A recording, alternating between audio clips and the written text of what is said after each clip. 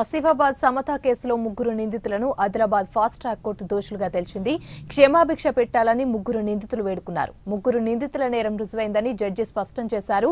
ప్రధాన నిందితుడు షేక్ బాబాకి ఐపీసీ 376 సెక్షన్ కింద శిక్ష విధించారు. ఘటన జరిగిన 45 రోజుల్లోనే ఫాస్ట్ ట్రాక్ కోర్టు విచారణ ముగించింది.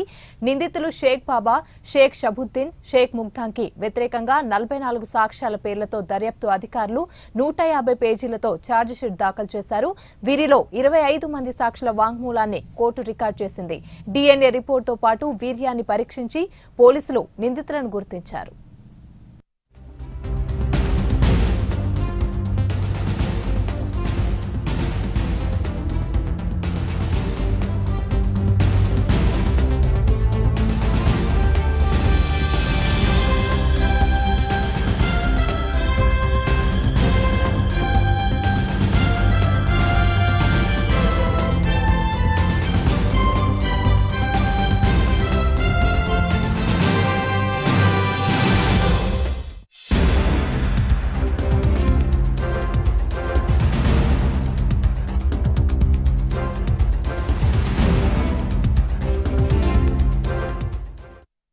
ఇదే అంశానికి సంబంధించి మరింత సమాచారం మా కరెస్పాండెంట్ ప్రశాంత్ మరిన్ని వివరాలు అందిస్తారు. ప్రశాంత్, చెప్పండి, ముగ్గురు దోషులకు శిక్ష విధింపుపై గల కారణాలేంటి? దీనికి సంబంధించి మీ దగ్గర ఉన్న సమాచారం ఏంటి?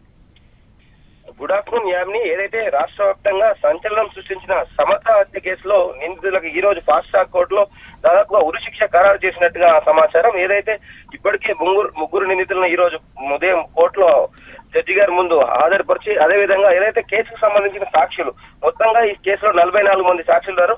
అందరి సాక్షుల్ని జడ్జి గారు ఈ రోజు విచారించిన తర్వాత ముగ్గురికి ఉరిశిక్ష ఖరారు చేసినటువంటి ఇన్ఫర్మేషన్ ఉంది. ఏదైతే ఇప్పటికే కోర్టు బయట ఉన్న మృతురాలి భర్త మరియు గ్రామస్తులు, మహిళా సంఘాలకు సంబంధించిన వాళ్ళు ఇప్పటికే హర్షం వ్యక్తం చేస్తున్నట్టు తెలిసింది. వీళ్ళకి తగినంత శిక్ష పడ్డదని వాళ్ళు ఆనందంగా ఉన్నారు. అయితే ప్రశాంత్, క్షమాభిక్ష పెట్టాలని కూడా ముగ్గురు నిందితులు వేడుకున్నారు కదా, దీనికి సంబంధించి ఏంటి అప్డేట్స్? ఇప్పటికైతే ఉరిశిక్ష పడ్డట్టుగాను కోర్టు వారు అధికారికంగా ప్రకటించినప్పటికీ లోపల నుంచి వచ్చిన ఇన్ఫర్మేషన్ తో వీళ్ళందరూ ఆల్రెడీ హర్షం వ్యక్తం చేయడంతో ముగ్గురికి ఉరిశిక్ష పడ్డట్టు మనం భావించవచ్చు. ఏదైతే శిక్ష కాపీ వస్తేనే ఏదైనా అప్పీల్ చేసుకోవడానికి వాళ్ళు ఏదైతే తీర్పు ఇచ్చినట్టు కాపీ వస్తేనే వాళ్ళు ఫర్దర్ గా ఇంకో కోర్టుకు అప్పీల్ చేసుకునే ఛాన్స్ ఉంటుంది. కాబట్టి ఏదైతే ఇప్పుడు తీర్పు వచ్చే వరకు మనం వేచి చూడాల్సి. అయితే ప్రశాంత్, నిందితులకు ఏ సెక్షన్ల కింద కేసులు నమోదు చేశారు? నిందితుల మీద ఇప్పటికే అత్యాచారాలకు సంబంధించిన సెక్షన్లు మరియు 506 ఏదైతే మర్డర్కు సంబంధించిన సెక్షన్లు ఏదైతే పెట్టి ఇప్పటికే రిమాండ్ ఇన్సిడెంట్ జరిగినాక 3 రోజుల వ్యవధిలోనే నిందితులను పట్టుకున్న పోలీసులు అత్యాచారకు సంబంధించి మరియు హత్యకు సంబంధించిన ఐపీసీ సెక్షన్లను జోడించి ఏదైతే విధంగా ఫోరెన్సిక్ రిపోర్ట్ కేసులో కీలకమైనటువంటి ఈ మొత్తం శిక్ష పడడానికి కేసులో కీలకమైనటువంటి ఫోరెన్సిక్ రిపోర్ట్ ని అత్యంత పారదర్శకంగా ఆసిఫాబాద్ జిల్లా ఎస్పీ మల్లారెడ్డి మరియు పోలీస్ యంత్రాంగం తెప్పించుకొని శిక్ష పడేటట్టు చేయడంలో అదొక ఉపయోగపడ్డది చెప్పుకోవచ్చు. ఏదైతే ఇంకా సాక్షులు కూడా 44 దాదాపు 44 మంది సాక్షుల్ని క్షుణ్ణంగా గత 50 రోజుల నుంచి ప్రతిరోజు ఫాస్ట్ ట్రాక్ కోర్టులో సమత కేసుకు సంబంధించిన విచారణ మాత్రమే జరుగుతుంది. ఇలా పగడ్బందీగా ఏర్పాటు చేసి పిపి రమణారెడ్డి గారు కూడా ఏదైతే నిందితులకు శిక్ష పడేందుకు ప్రాసిక్యూషన్ తరపు నుంచి అన్ని విధాల ఆధారాలు సమర్పించడంలో వాళ్ళు సక్సెస్ అయ్యారని చెప్పుకోవచ్చు. ఇవన్నీ సమర్పించడంతోనే ముగ్గురికి ఏదైతే ముగ్గురు నిందితులు A1, A2, A3 మరి ముగ్గురు నిందితులకు ఈ రోజు జడ్జి గారు ఉరిశిక్ష ఖరారు చేసినట్టు చెప్పుకోవచ్చు. Okay, right. Thank you Prashanth.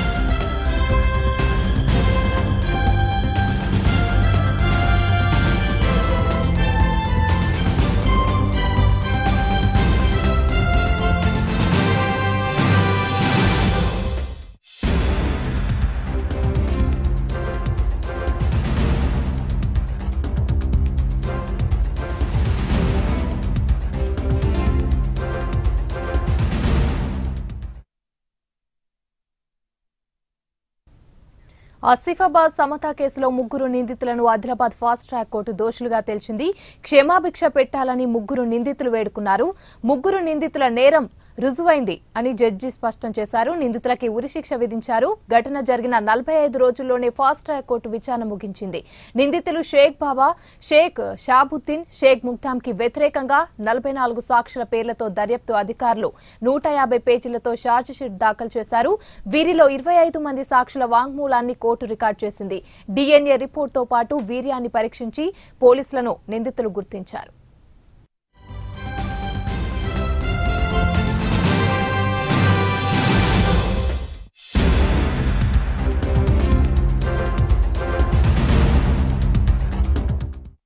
ఏడాది నవంబర్ 24న ఆసిఫాబాద్ జిల్లా లింగాపూర్ మండలం ఎల్లాపటార్ గ్రామంలో సమతపై సామూహిక హత్య జరిగింది. గ్రామాల్లో సంచరిస్తూ బెలూన్లు అమ్ముకుంటూ జీవనం సాగించే బాధితురాలు ఒంటరిగా ఉండడం గమనించి నవంబర్ 24న ముగ్గురు వ్యక్తులు అపహరించారు.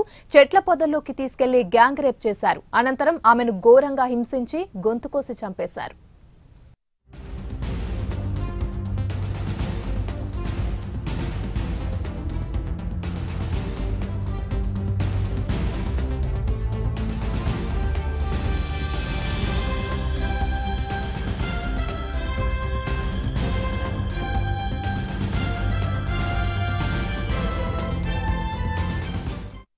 ఇక ఈ దారుణ ఘటన మరుసటి రోజు ఉదయం వెలుగులోకొచ్చింది. చెట్ల పొదల్లో వివస్త్రంగా ఉన్న మహిళ మృతదేహాన్ని గుర్తించిన స్థానికులు పోలీసులకు సమాచారం ఇచ్చారు.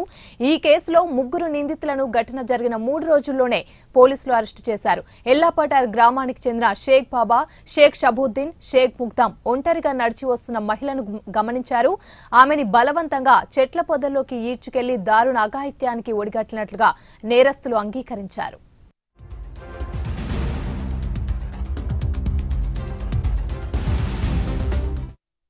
ఇక కేసు విచారణను ప్రతిష్టాత్మకంగా తీసుకున్న రాష్ట్ర ప్రభుత్వం ఆదిలాబాద్ సెషన్స్ జిల్లా కోర్టును ప్రత్యేక ఫాస్ట్ ట్రాక్ కోర్టుగా ఏర్పాటు చేసింది. ఈ ఘటనలో సమగ్ర దర్యాప్తు జరిపి కేవలం 20 రోజుల్లోనే ఛార్జిషీట్ దాఖలు చేశారు. గొంతు కోసి చంపారని FSL పరీక్షలో నిర్ధారణ అయింది. SC, ST అత్యాచారం సెక్షన్ల కింద కేసులు నమోదు చేశారు. రోజువారీ పద్ధతిలో ఫాస్ట్ ట్రాక్ కోర్టులో విచారణ జరిగింది. నిందితులని కోర్టే స్వయంగా ప్రశ్నించి వివరాలు రాబట్టింది.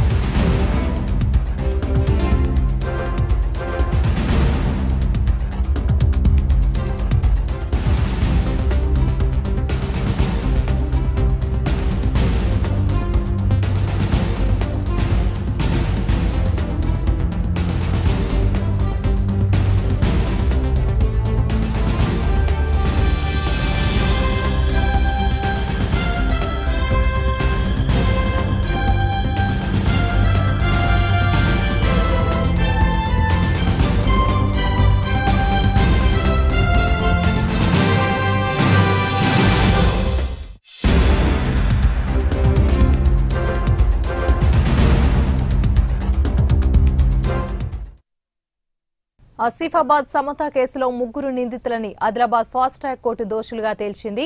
క్షమాభిక్ష పెట్టాలని ముగ్గురు నిందితులు వేడుకున్నారు. ముగ్గురు నిందితుల నేరం రుజువైందని జడ్జి స్పష్టం చేశారు. నిందితులకి ఉరిశిక్ష విధించారు. ఘటన జరిగి 45 రోజుల్లోనే ఫాస్ట్ ట్రాక్ కోర్టు విచారణ ముగించింది. నిందితులు షేక్ బాబా, షేక్ షబుద్దీన్, షేక్ ముక్తాంకి వ్యతిరేకంగా 44 సాక్ష్యాల పేర్లతో దర్యాప్తు అధికారులు 150 పేజీలతో ఛార్జిషీట్ దాఖలు చేశారు. వీరిలో 25 మంది సాక్షుల వాంగ్మూలాన్ని కోర్టు రికార్డు చేసింది. DNA రిపోర్టుతో పాటు వీర్యాన్ని పరీక్షించి పోలీసులు నిందితులను గుర్తించారు.